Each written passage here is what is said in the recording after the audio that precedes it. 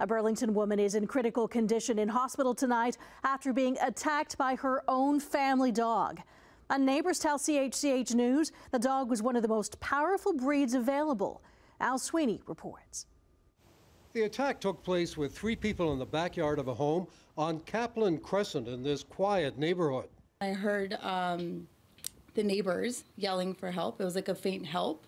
And I went over to see what was going on, and I could see that there was a lady on the floor and then 2 other people just in a corner, and then the dog was literally mauling them. Neighbor Suki Sidhu called 911 when she saw the attack Tuesday afternoon.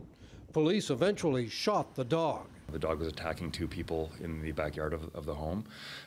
The officer tried to deploy the taser a couple of times to get the attack to stop. That unfortunately didn't work, so the officer had to dispatch the dog using his firearm and stop the attack. Neighbors say the owners of the dog, an older man and woman, were badly injured and taken to hospital.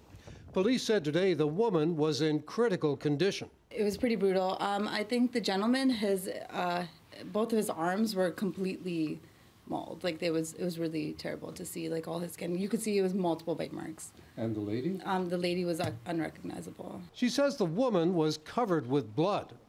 A third person who was in the backyard told us she suffered cuts and scrapes but didn't go to hospital. She didn't want to go on camera but said there was an incident that sparked the dog attack. She wouldn't say what that incident was.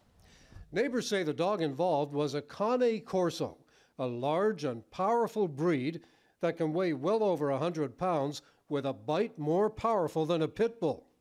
The breed is regarded as a ferocious guard dog or a loyal family pet.